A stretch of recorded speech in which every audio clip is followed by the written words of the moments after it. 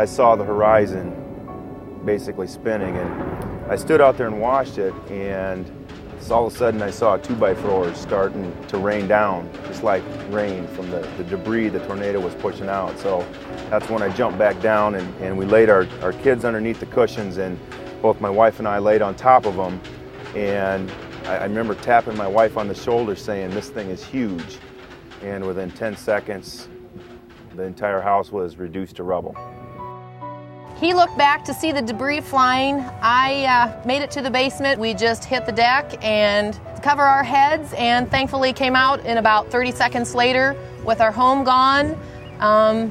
And as you can see, this is what's left. I remember the conversation we had with our agent, and people joke and say, well, what kind of coverage? I mean, you see this, what kind of coverage did you have?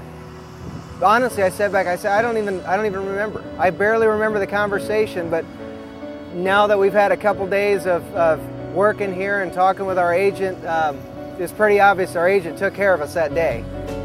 Every one of my total loss insureds, when I say total loss, so what they had was shirts on their backs.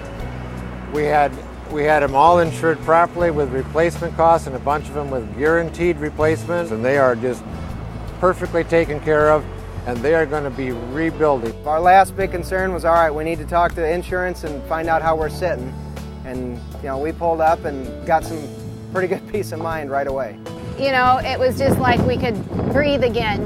We really could. It kind of humbles you because it's our job, and we get to go home at night, or at the end of the week or 2 weeks, and they have to live with it. So it's humbling to have people give you a hug and thank you when they're the ones suffering this disaster. I'm guessing about 3 months ago, I met with Barry, and we did some upgrades to my overall insurance package. I have everything with Farm Bureau, and it's just been, it's a great peace of mind to know with everything else that you're dealing with when you go through something like this, that you've got somebody that's taking care of you. I was walking down the street here on Tuesday, and just some stranger, he knew I was with Farm Bureau, and he says, "Boy, I bet you're busy." And I said, "Well, you know what?